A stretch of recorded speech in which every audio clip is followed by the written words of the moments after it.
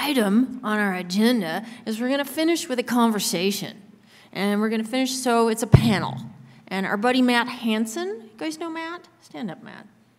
You come on over here. Get over here. Okay. Matt's the executive editor of Powder Magazine. He's been there since 2004, but I think he's in the hot seat these days. He's originally from Salt Lake, but Matt's been here since, gosh, 1998, so you've seen him around. Matt's worked pretty hard, really hard, to put together this panel, and I'm going to let him introduce his panel members and his topic. Thanks, Matt.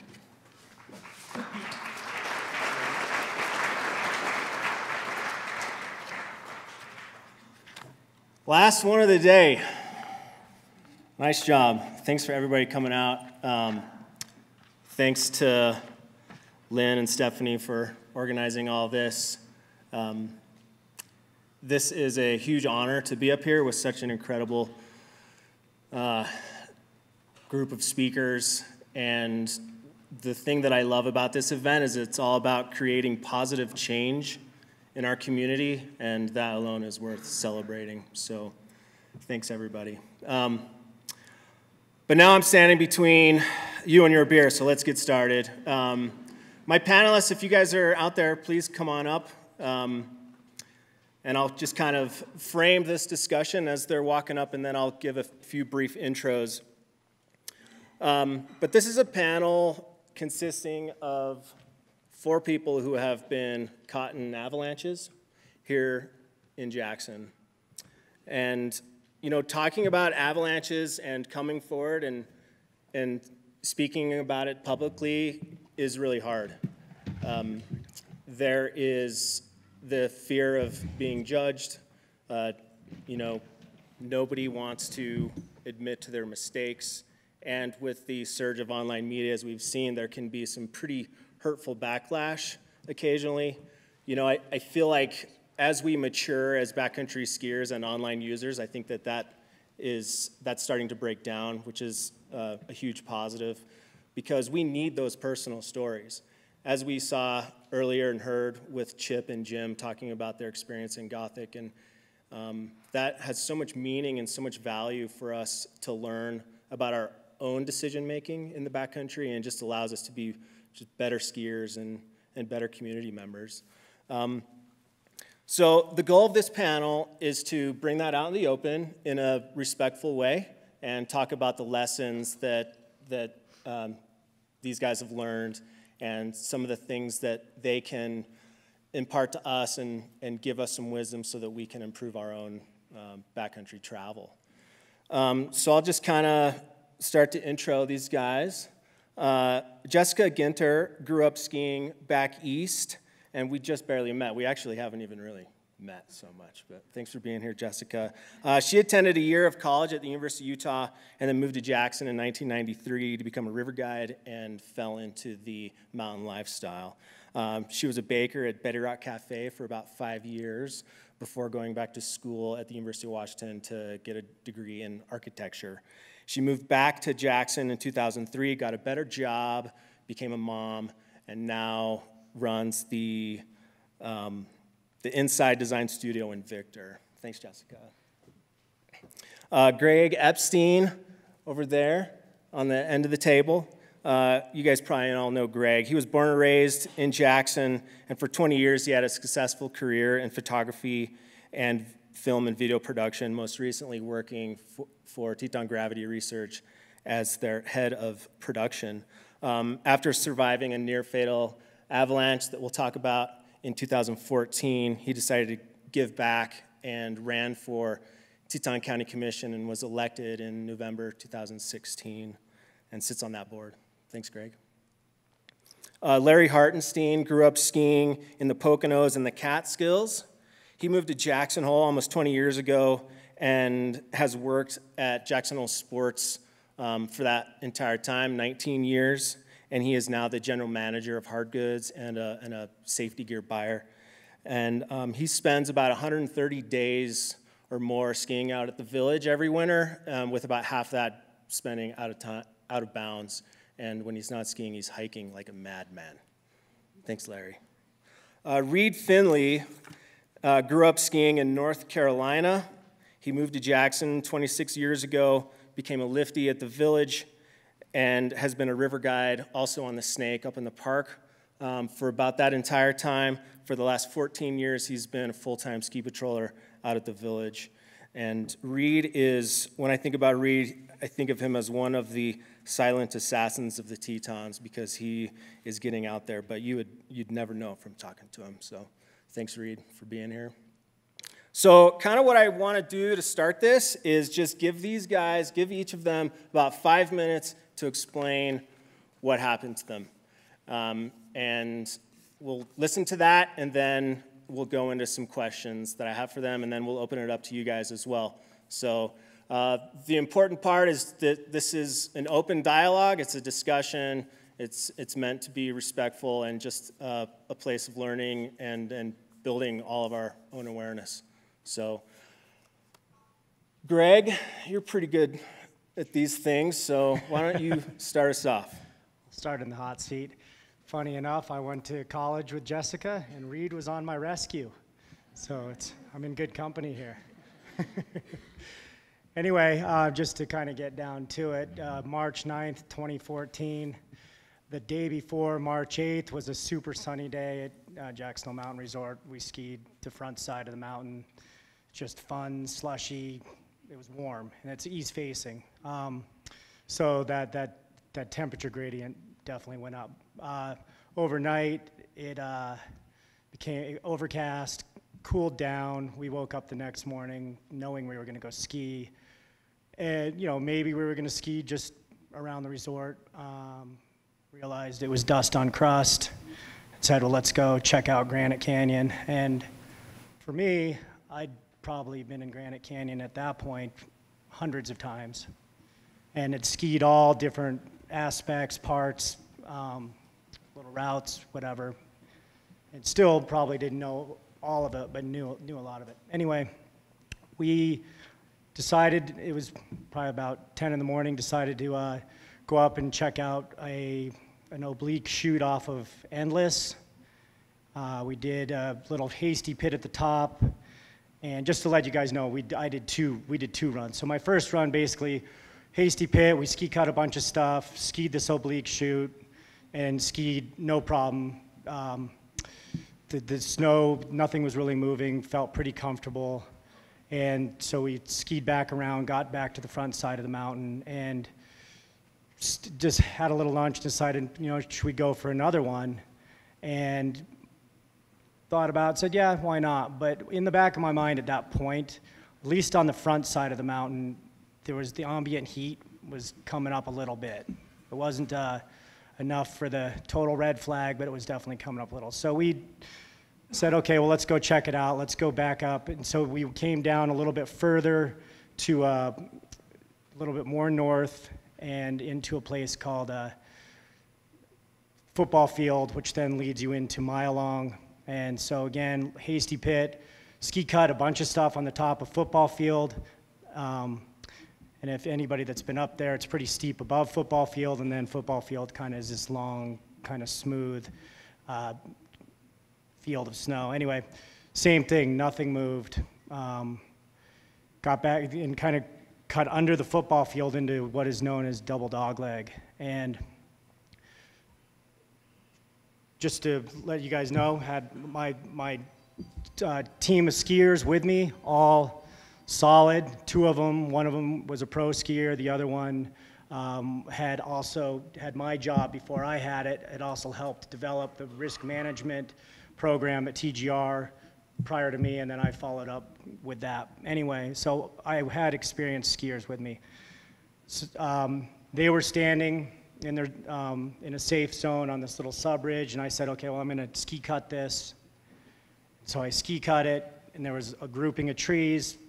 Again, nothing moved, and I had established my island of safety about 75, 80 feet down below me to the left. And I said, okay, I'm going to make a turn, and as I made that turn, I think it was the second turn, I just saw its spider web in front of me, and I immediately knew. I said, okay, I'm going for my island of safety, and I just started to peak the ridge, and this snow caught the back of my skis and started ripping me downhill. And at that point, I was like, okay, well, just what's my training? What's my training? I had an airbag on. My goggles were over my face, so the first thing I did is I just grabbed my goggles and just pulled them up over my helmet or whatever. And then I just said, okay, pulled my airbag, and it was accelerating. And I'd been in double dogleg a handful of times, and all of a sudden, boom, I'm in the air. And I was thinking, I'm like, there's no cliffs that I know of around this spot. And realized that the velocity of the slide had just pitched me over the dogleg. And so I was floating out in space, and at that point, I had no idea. I thought I was done. I had enough time to think that my life was over.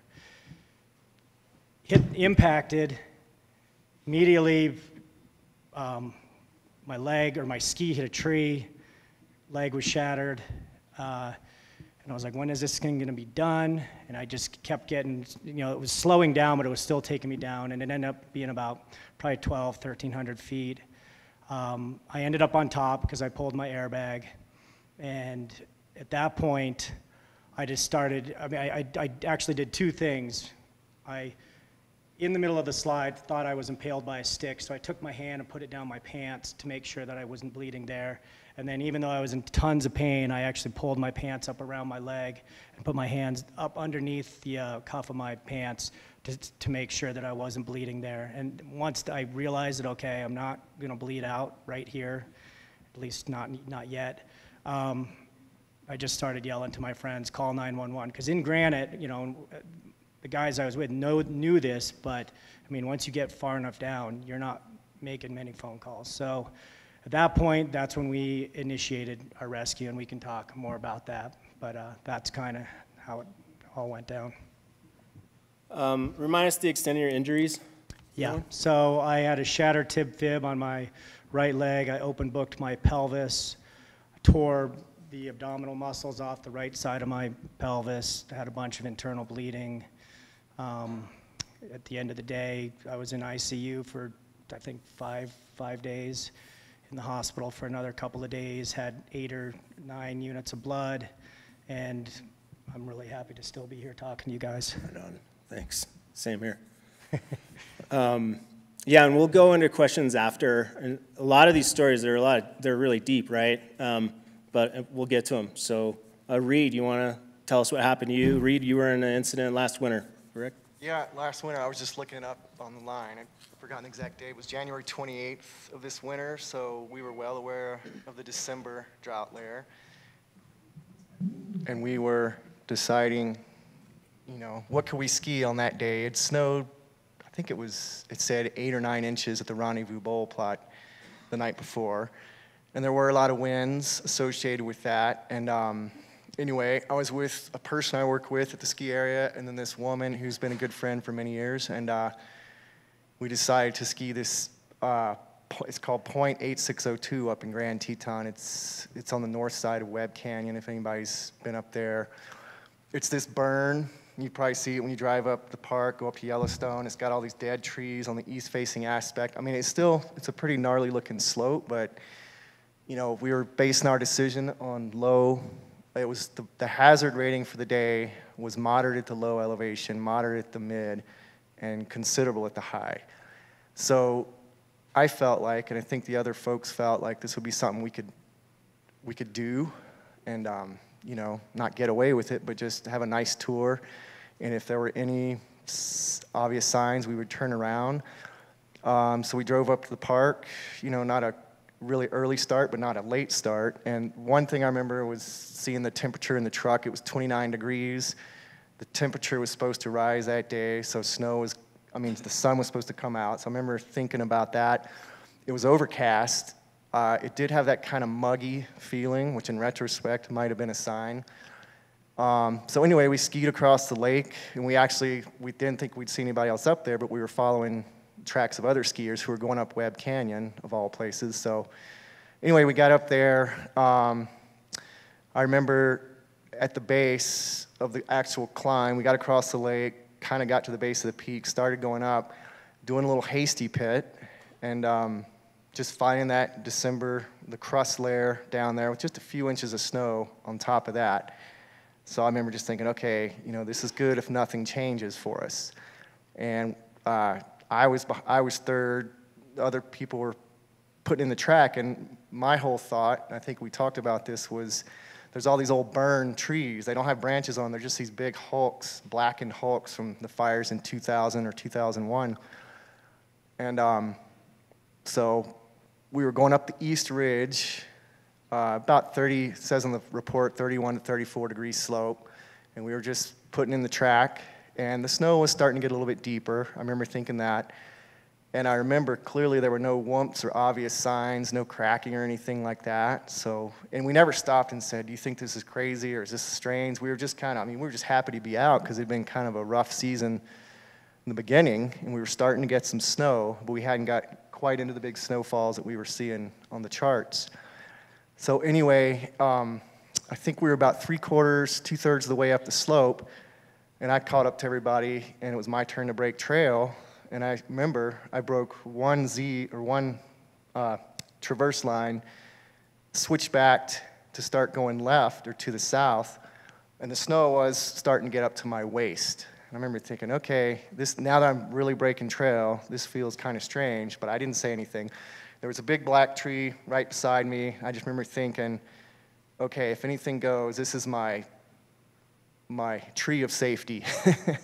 So, and I actually, just to go back, I had an airbag. I worked in France 2 years before, or the year before that, so I had an airbag, and the past 2 seasons, early season, I've been trying to wear the airbag. It's an older one, it's heavy, but I was like, might as well wear the airbag. It's considerable, moderate, and moderate.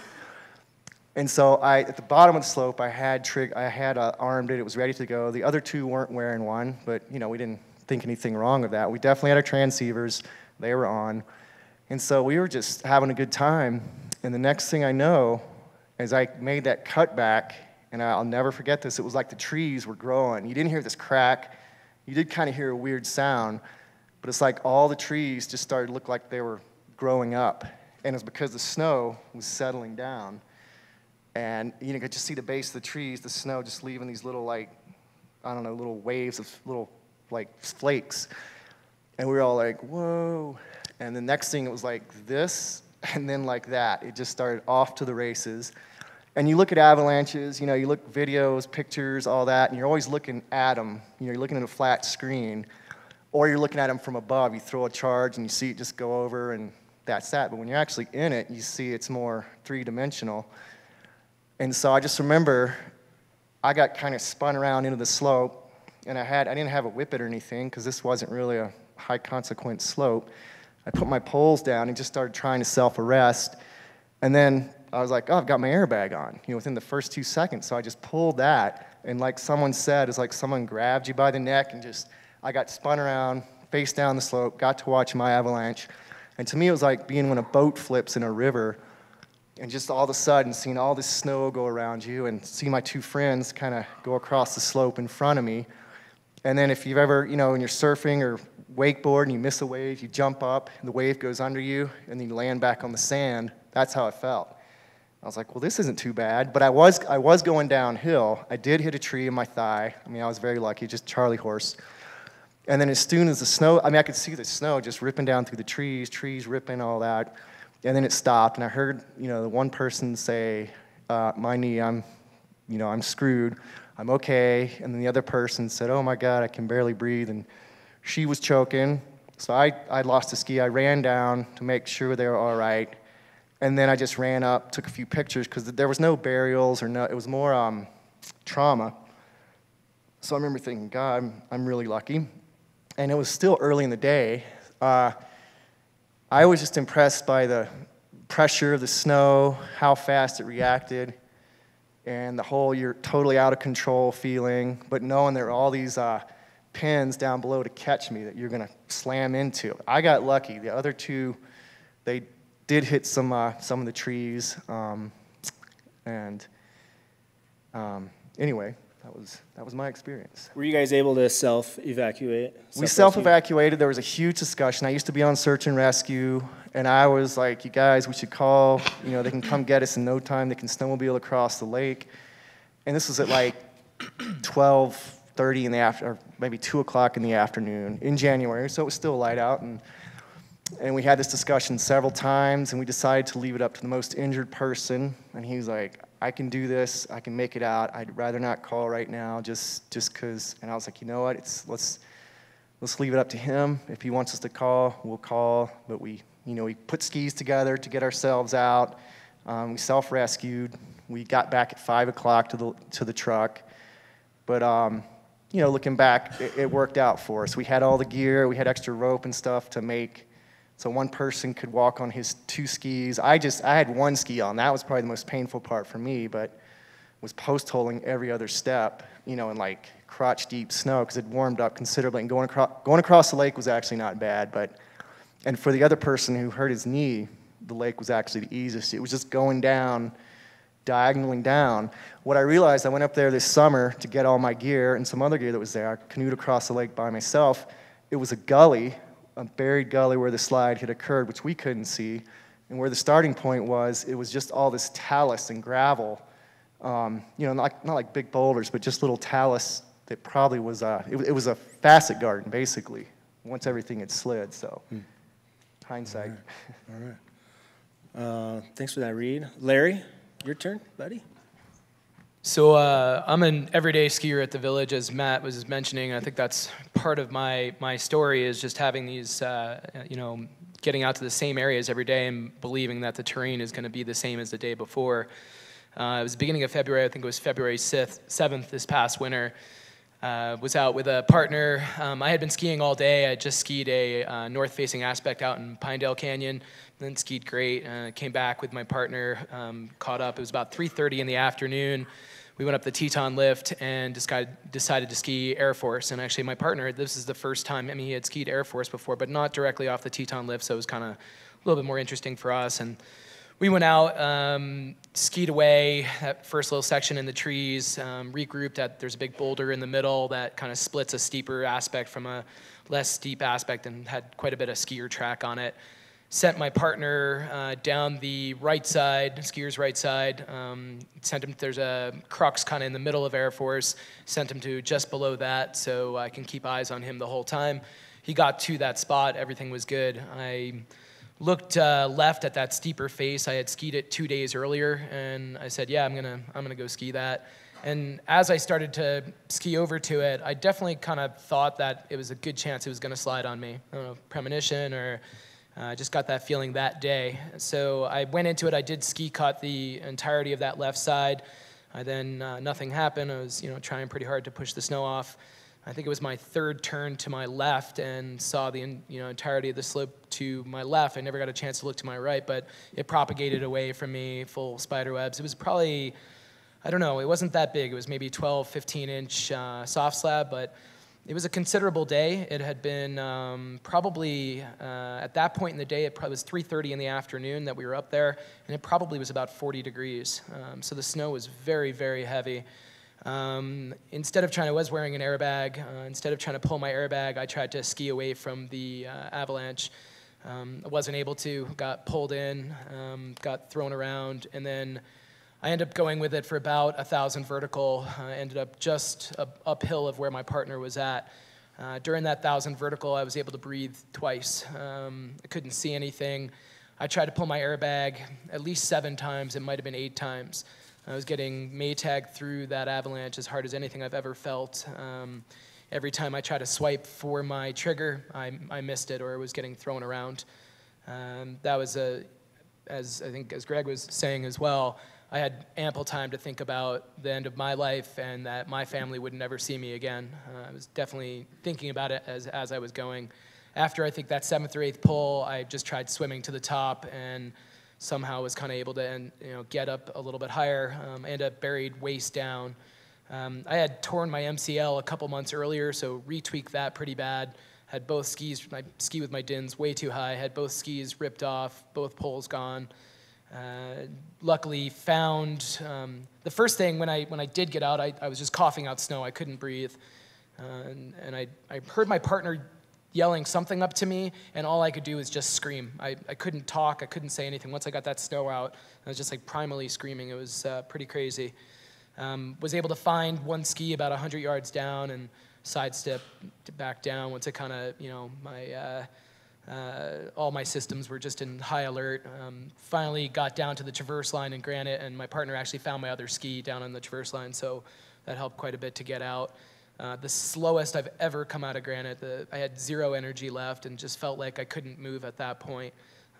Definitely, pretty messed up emotionally, but certainly very happy to be alive, and got out back to my store pretty late in that afternoon, and just started thinking about all the mistakes that I made. And I have about 150 employees at the village that report to me, and I make a big deal about not wanting to talk to their moms anymore. I've had a lot of employee deaths over the years, some skiing, some not, but I had just lost my dad about a month and a half earlier, and I wrote a letter to kind of all my employees. It's kind of like, one of you almost had to talk to my mom today, and that would have been pretty bad on her a month and a half later. So that's the third major avalanche I've been in, and I'm hoping to not have any more. So. Well, thanks, Larry. Yeah. Jessica, Okay. what happened to you? My incident happened back in 2007, so while I don't remember all of the circumstances, it's hard to forget what I do remember. I had plans to meet a good friend of mine who was a ski patroller at Jackson Hole one day, and it was mid-morning, and I think, while we both can't remember, it's likely that she might have been coming off of duty, getting the mountain ready for the skiers that day. And it was an incredible day. It was low pressure, quiet, overcast, and like endless amounts of these huge snowflakes coming down from the sky that were light, and it was gonna fill in all day. Based on my experience at that time, and I know regardless of what we were planning to ski, and also her experience being a ski patroller, I am fairly, we weren't looking for any risks. We were just out to have fun and just by default stay safe. And so whatever we were gonna ski was gonna be conservative or whatever. My approach is always, I know that that I'm fairly conservative. I know I was prepared. I know I had checked the avalanche report, although I can't remember the details of what that was that day. And I know that she had a very solid familiarity of the snowpack that year. Regardless, we decided that a untracked powder run in Granite was just the thing that day. And so we headed up AV and through the gate and over this low angle meadow, and the powder, I mean, it was nice snow. There was a lot of it, and very few people had been up there at that time. It was mid-morning again. And we stopped at the top of Snack Shack Couloir, and we were looking down. We decided to do what we do, which is ski one at a time and leapfrog. And she dropped in first and made some turns, and then kind of snuck in to the right on the side and let me know it was my turn. And then I went, and I was skiing down, and I could see that I had just passed her out of my peripheral vision, and she yelled something to me, and I like slowed down, and I started to look up, and I was just hit with this incredible force. And I'll pause here because she could see everything from where she was. And what had happened was along that meadow, there was a group of skiers that were traversing to another chute in Granite. And they were all skiing together, and they let off a slough. And this slough just bottlenecked and came down on top of me. And I was in the wrong position for this massive amount of snow. And it overtook me, and the next few seconds seemed like an eternity. And I can best describe it as like just a crazy, powerful, recirculating hydraulic. And I had no control over my body, what my limbs were doing, and absolutely no defense against anything that might have caused an impact in my path. So luckily, there were no rocks, no cliffs, and no trees. And it went about 900 feet. And at the end, when it all stopped, I was standing up, and I was, I had like everything kind of ripped off of me, and my throat was packed with snow, and I was pretty shaken up. I had no equipment, and there were two guys on the lower traverse. I was right above the lower traverse. Two guys coming for me, like just like, are you all right? Are you all right? And my partner skied down to me, and we were just kind of getting our bearings, and she was really shaken up. And I remember being there for a few minutes, and then there was this group of skiers on the lower traverse skiing below us. And I remember my partner just losing it and like yelling out to them because she had recognized them as the people above us, and she wanted to get their attention to let them know what had happened. And there was like, either they didn't get it or they just didn't recognize what had just happened. And anyway, that's the story, and it had a huge impact on both of us, my partner and I. Well, thanks.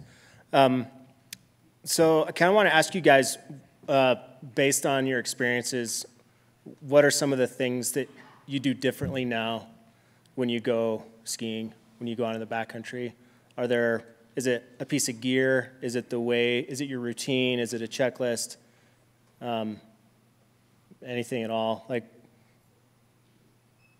what's different now for you guys?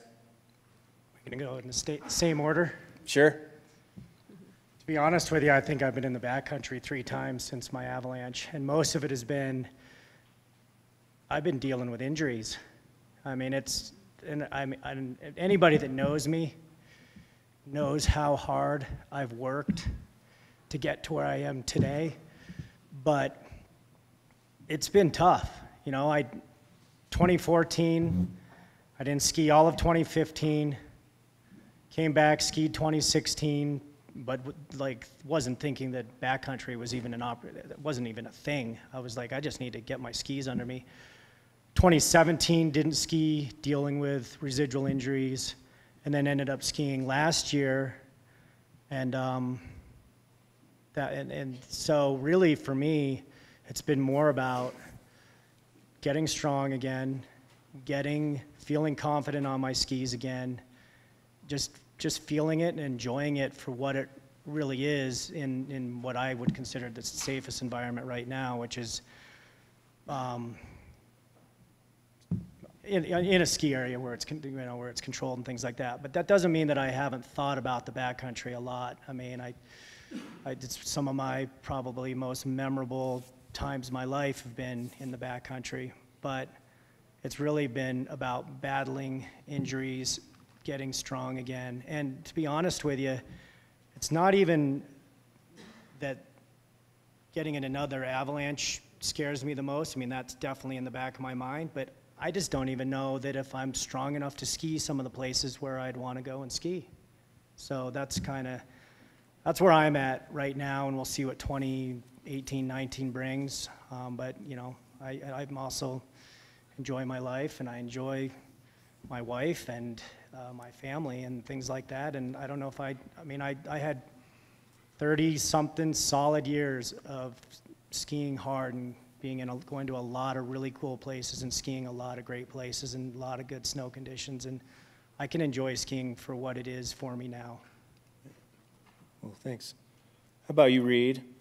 I am very lucky, obviously. I did not have any injuries, and I mean, as far as skiing, I'm still going into the backcountry and still doing what I did before, but with more awareness. One of the people I was with, he really injured himself. He's basically destroyed his knee, and so I empathize, and vicariously, I guess I'm kind of going through what he's been going through. And the other person, she had some minor injuries, but she had some kind of, I guess, psychological injuries. And, I've just been listening more after the incident happened, but listening to what they have said about where it left them, and trying to take that into my own experience. But I mean, maybe because I didn't get injured, knock on wood, I'll never get injured. I just, you know, I feel like I just need to be more situationally aware.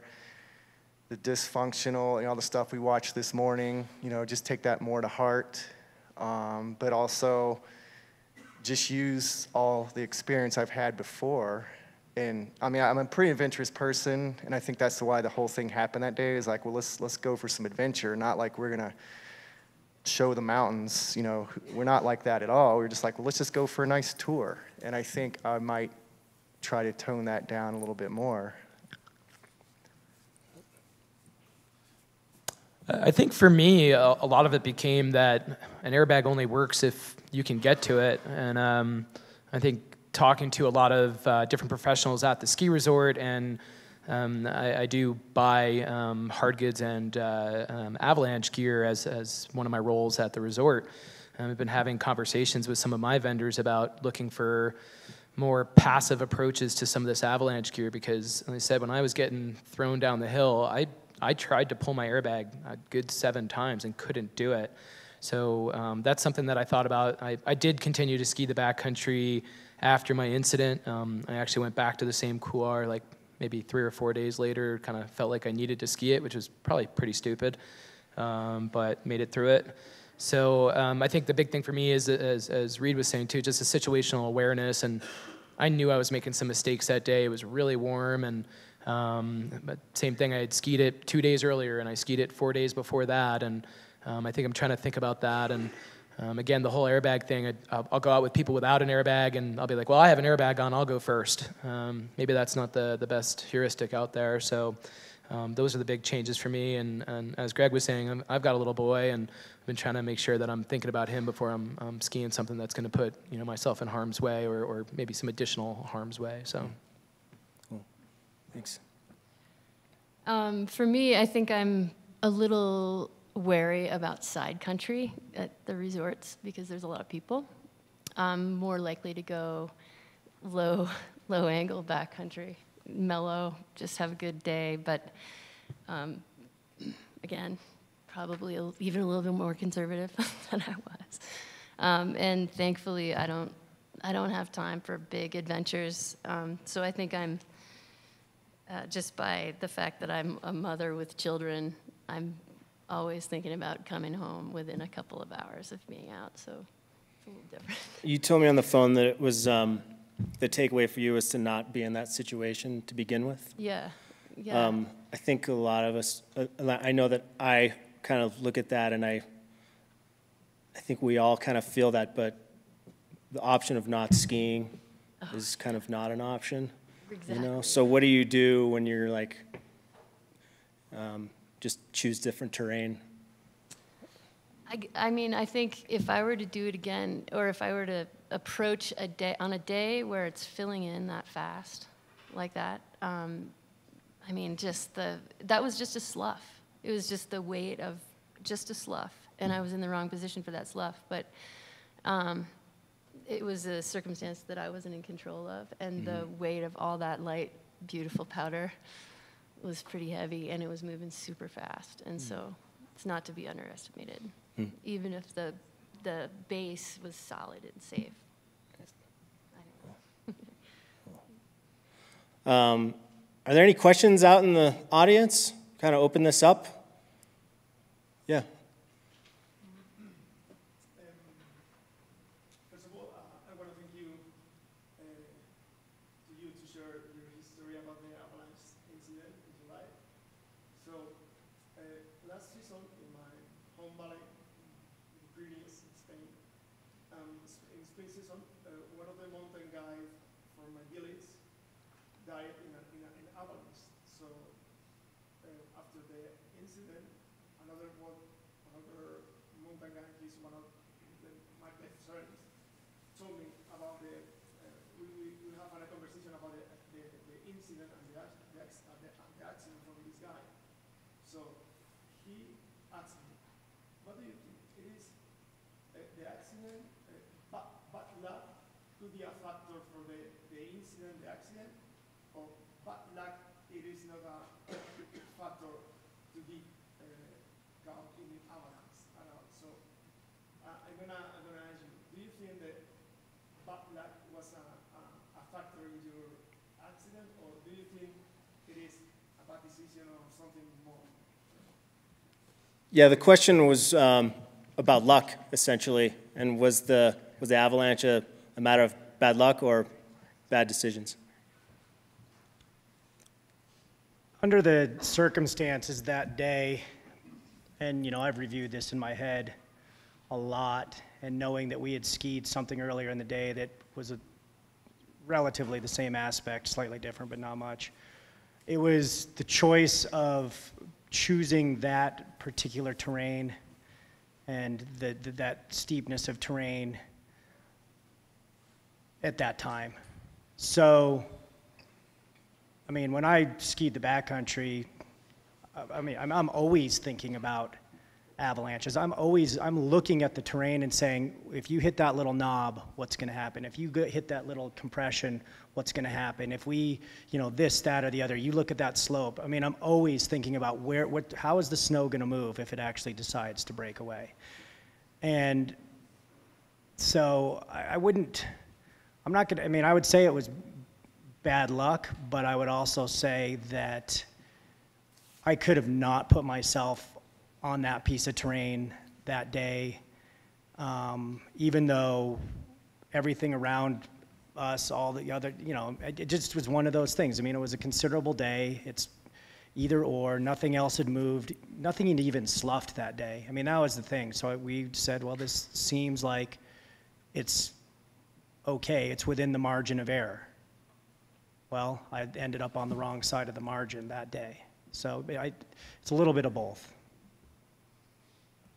Yeah, and looking back, I mean, obviously we made a bad decision. And I remember right when the avalanche, the dust had settled, the snow had settled, and we were all together assessing the injuries and talking about what had happened. One of the guys said, we ignored the history of the snowpack, and I'll never forget him saying that. And seeing the slides for the DDL we had last winter, that was kind of the beginning of what was to come. I don't think, luck did not play a part. Bad or good luck did not play a part in our decision. And that's, that of course makes me look back to stuff where you just come home and you're like, man, that was awesome. What a great day. Okay, back to work tomorrow. And this was not going to be like face shots over your head and awesome powder skiing. It was just going to be, just something, a nice outing in the park, come back, and that's that. Yeah. I guess for me, I just feel like if you're going to spend enough time in the side country, it's just inevitable that this is going to happen, and it's how, I don't know that I feel like luck is really involved. I expect avalanches, and when people go out on a low day and they're like, there's no danger, like, no, it didn't say no danger, it says low danger, and I think that happens a lot around here. So I don't know. I think it's a little bit more like I equate it personally to like if you're going to hike a bunch in Yellowstone, you're going to have a run-in with a grizzly at some point. And hopefully that run-in doesn't go poorly, but it's a good possibility it will. So that's how I look at it. I'd have to agree. I think, I think in our particular situation, regardless of how prepared we were or how much we knew about the snowpack, I think we were a little hungry for those good powder turns, and we were going for the nice long run with, so. What do you guys think is the kind of one thing or two things that people don't really understand or appreciate about avalanches? Like, everybody in here is obviously aware of avalanches. There's a lot of really experienced people in here. But until you get caught in one, I mean, what do we not, those of us who haven't been in an avalanche, what do we not know about it? I would say, the actual power that snow has. And I mean, for the slide I was in, it was about probably an 8 or 10 inch crown, but because it was on probably 45, 50 degree slope, the velocity was, I mean, I was probably doing 55, 60 miles an hour like that. So it's the power. and then the volume of snow that just starts to build up. So I would say that's the number one thing, and I'd say the number two thing is that any one of us sitting in this room can get caught in an avalanche. It happens even just at the ski areas. Things slough off of weird things, and I'm not saying that your probability is very high there, but I can say that we all need to pay attention, and our risk definitely goes up as we start to expose ourselves to terrain that's not controlled, terrain that's steeper, terrain that's variable. It's just how it goes.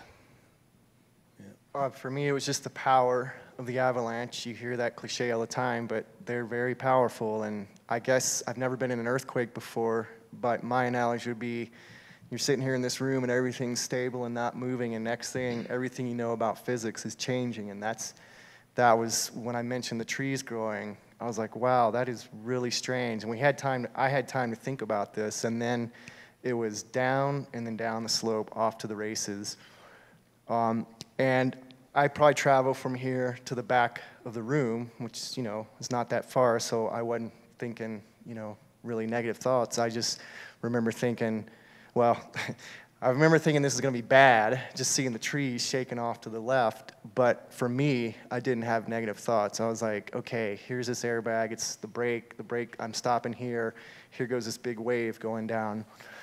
And when I went back this summer, early summer, to get my gear and just to relive the scene of the crime, what we didn't realize is off to the south, there's these cliffs.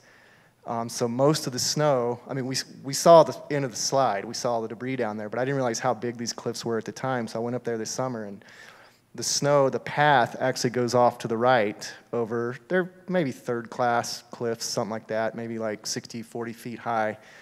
But that would have been really bad, obviously, if we'd been caught in the snow and gone over there. But the trees actually stopped us. I remember trying to hold on to this big burned tree, and just there was no way I was going to hold onto that, just getting pulled downhill. I think for me it was not being able to see and not being able to breathe, especially when I did finally come to a stop and trying to breathe again. It scared me to the core. So that was mentally challenging, and a couple of us had talked earlier. Definitely had some real PTSD for the next, probably the next week or so. I kind of skied through it, but very challenging. And to Greg's point, the first avalanche I was in was inbounds at Squaw a bunch of years ago, a 3-foot crown, and kind of same thing, kind of knew what I was getting myself into. I'd sidestepped as far as I could off of Red Dog, if any of you are familiar with that resort. They had a 4-foot storm overnight and just kept on going where nobody else had gone, and I got fully buried. I was fortunately out of it quickly and didn't get injured or anything, but and we've lost a few different skiers over the years at Jackson Mountain Resort from inbound stuff, for some before work, some during the day. So if you think that it's not a possibility inbounds, you're gravely mistaken. So can't mitigate everything. I would say the force of the snow and just the power of it all and how fast it happens. And I don't know if this pertains to the question so much, but just the effect that the people around you can have on you versus like the decisions that you're making and the things that you're keeping in your control. We're in a place where people are all over these mountains, and even more and more every year. And it's crazy to think like all the impact that they could have on you. Yeah. So. Certainly a good point to remember that when you're skiing, dropping in on somebody or being below another group that's dropping in too. I think we're done. Matt, Getting the hook. Just one more point. One more point. I would say that the last thing, and this is in your control, and this is before you even ever think about going skiing, is know your ski partners. Do they know how to do basic CPR? Do they know how to initiate a rescue? Do they know basic first aid or even advanced first aid? Because that's what's going to save your life out there. And that's really, really important. So make sure you're having those conversations before you even leave the house. It's easy. Awesome, thanks. Thanks, everybody. Give these guys a hand.